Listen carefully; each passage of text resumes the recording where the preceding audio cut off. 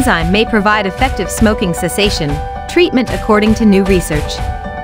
New research has identified an enzyme that may be highly effective with smoking cessation treatment, showing promise for smokers who cannot seem to kick the habit using other treatment methods and products.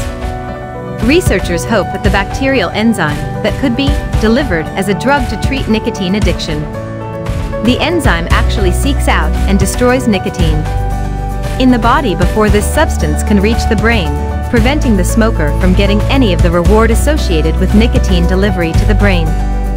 This can help prevent a relapse because the nicotine trigger is not activated as expected. According to Skaggs Institute for Chemical Biology at the Scripps Research Institute member and Ely R. Callaway Jr. Professor of Chemistry Dr. Kim Janda, our research is in the early phase of drug development process, but the study tells us the enzyme has the right properties to eventually become a successful therapeutic. The enzyme smoking cessation treatment study findings were published in the Journal of the American Chemical Society. Dr. Janda explained the bacterium is like a little Pac-Man. It goes along and eats nicotine. It was a long shot. If it didn't have the right metrics, it would be a bust.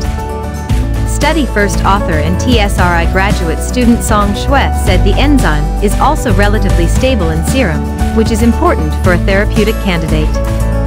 Hopefully we can improve its serum stability with our future studies, so that a single injection may last up to a month. The application of an enzyme as a smoking cessation treatment would be revolutionary.